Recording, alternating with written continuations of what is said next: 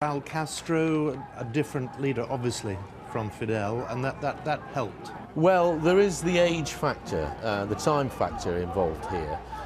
It was tremendously difficult for anything like this to occur while Fidel Castro was still in power. The fact that his brother has taken over and Fidel is now in the background, and that Raul has said that he's going to retire in 2018, opens a window for the future, which means that the sort of symbolic, historic kind of factors behind this conflict are receding, and as it recedes, then it becomes easier to make diplomatic moves like this. You've been there many times. How has the trade embargo, the difficulties of the last 54 years, how has that affected Cuba? Enormously, and one of the big problems that face the negotiations going forward from today is the fact that the Cubans are claiming reparations for the trade embargo, plus numerous other activities, including terrorist acts, up to the tune of $200 billion. Now that is a massive claim against the United States, and it's something that they've put on the table already. Stephen, we're just going to listen in because it is a historic moment. Let's just join the moment in Washington where the Cuban flag is raised.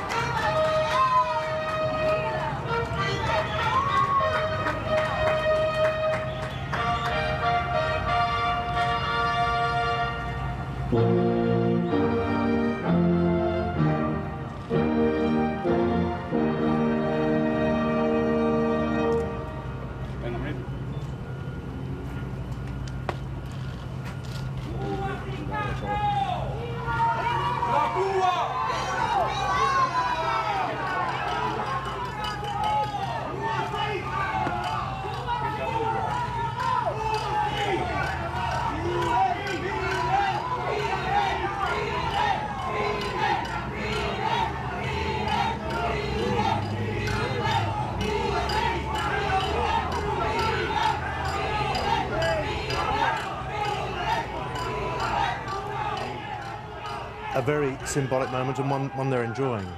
Yeah, well, you can hear them shouting Fidel, Fidel, Fidel.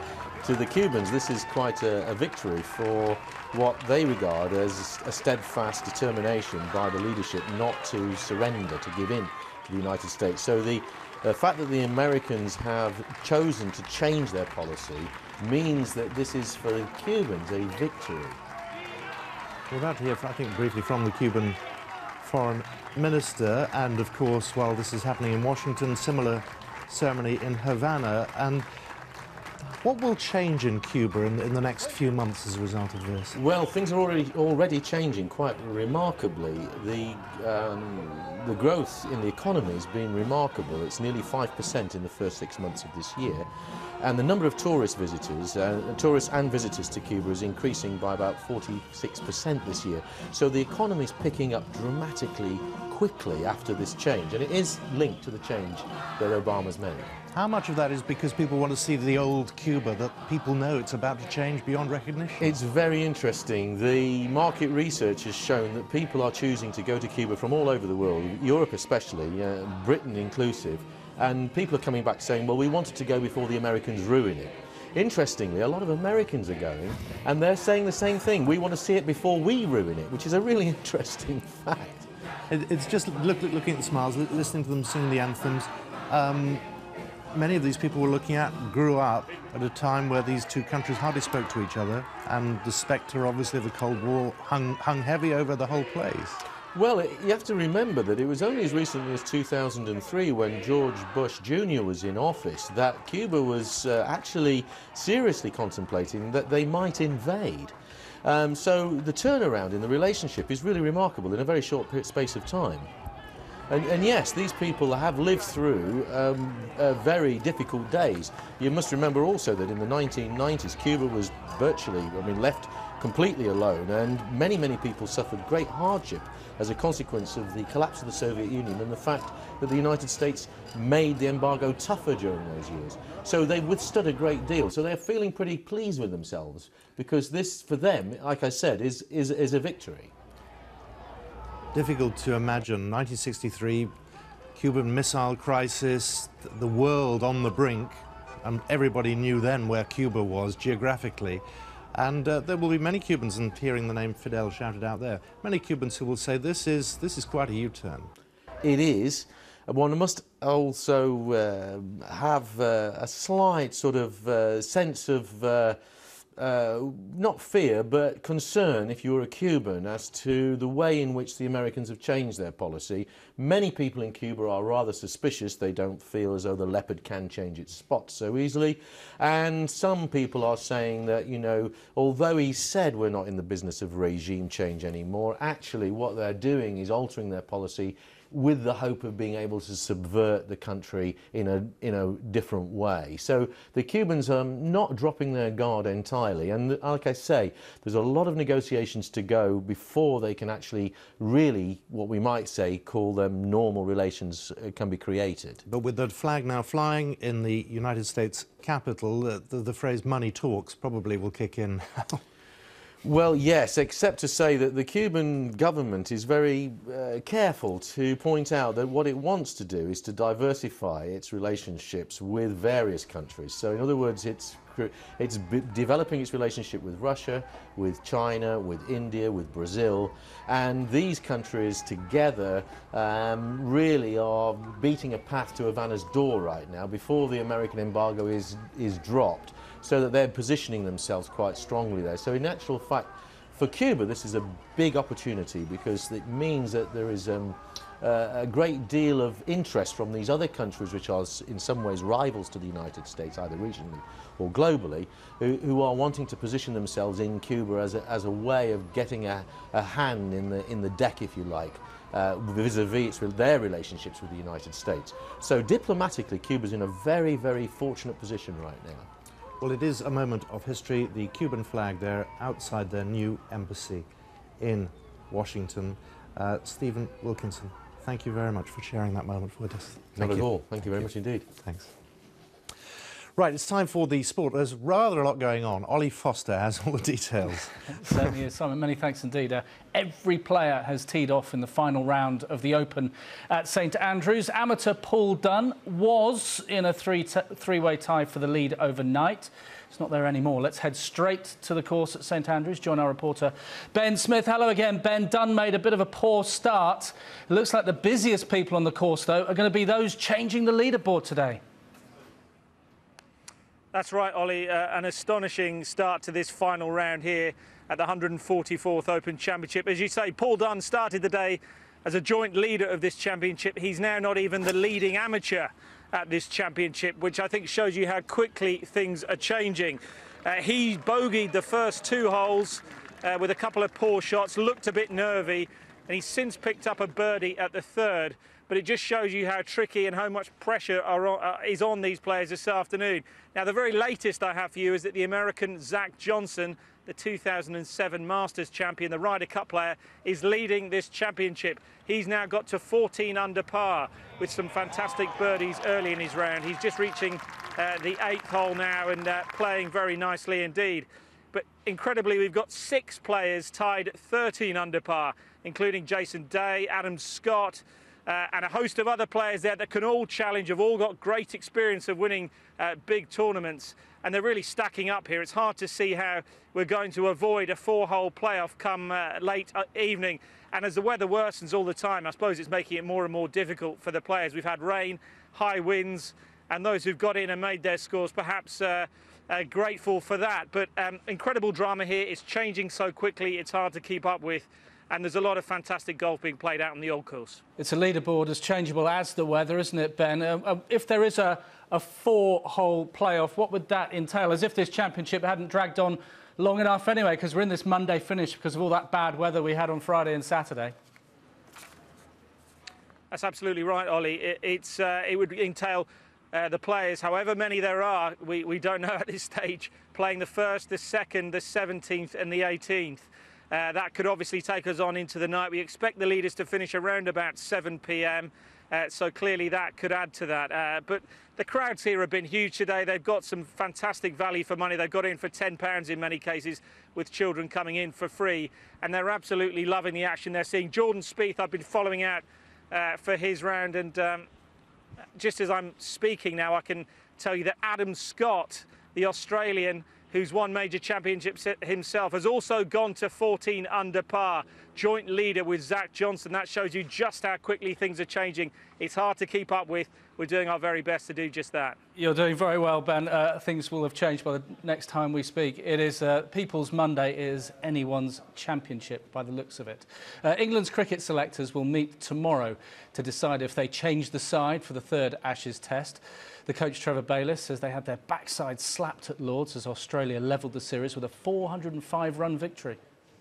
When the team's not actually playing like you would like, those things are always in the back of coaches and selectors' minds, I think. But what you've also got to do is give the players who are in there, try and give them as much confidence as possible as well. I mean, they're obviously good players, and the reason they're in the team is, they're thought of as the best players in England at the moment. There's about half an hour left of stage 16 at the Tour de France. Team Sky's Chris Froome is in the yellow jersey with a 3-minute lead. He and his teammates have been abused by some spectators over the past few days. Urine was thrown at Froome over the weekend, while Richie Porte was punched earlier in the Tour. Another teammate, Luke Rowe, blames the French media. The reason people treat us like that is because it's all they know is what they read in the press. So what they read in the press, that's their opinion. They're not clever enough to think of something themselves. What they read in a trashy newspaper, and that's what they think is 100% genuine. That's all your sport for now. Azzy Farney is going to have more for you in the next hour and beyond. Simon. Ollie Foster, thank you very much. David Cameron says countering extremism is the struggle of our generation. Speaking this lunchtime to an audience in Birmingham, the Prime Minister said there'd been a failure of integration in the country. Mr Cameron was outlining the government's 5-year plan to combat ISIS-inspired radicalisation. Well, joining me now from Birmingham is Jahan Mahmood, who's former advisor to the government's Prevent strategy, now runs a de-radicalisation programme. Good afternoon to you. Good afternoon to you. Is he focusing on the right part of this problem? I found his speech on the whole to be balanced. The only issue that I really have is his disproportionate focus on ideology. The ideology has actually existed before the war on terror began.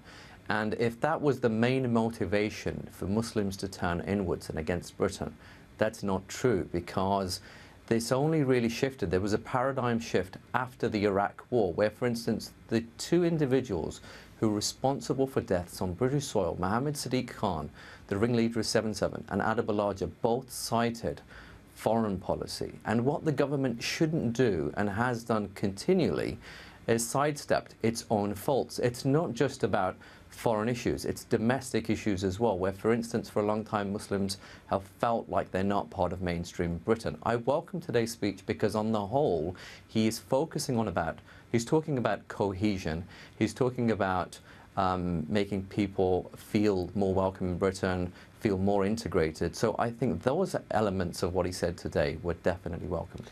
So on the basis that much of the damage has been done, and this is a repair exercise, if you like, you must hold your breath when you see that there's consideration, say, of going into Syria, putting British forces back on the ground in another country. Yes, that's a very good point. I mean, one of the things that we're talking about here and the Prime Minister mentions is British values, democracy, freedom of expression. Now, the government were defeated over going into Syria, and now we're hearing that we are conducting air assaults in Syria. That kind of defies the very ideals that we are trying to stand firm to. And the government, once again, is demonstrating its inability to uphold its own value system that it expects other people to respect. I suppose what people may wonder is, how do you instill a sense of belonging, of that integration the Prime Minister talks about, when youngsters are disaffected, who feel that they live in a country that offers them nothing, that in many ways alienates them? Is that an ideology issue, or is that, what is it? And do you come across a lot of that? I do come across a low sense of belonging. Going back to 2010, the Labour administration at the time conducted a pretty impressive survey in largely cities that had dense Muslim populations. And one thing that was unanimous was a low sense of belonging and racism. Now, that's something that I definitely come across.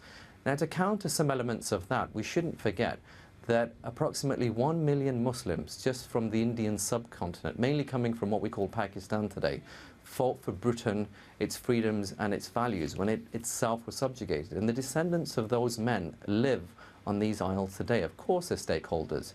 It would be nice to get that kind of narrative out to try and improve relations. Simultaneously, it's also important that to mention the far-right threat, and that's something that I welcome once again.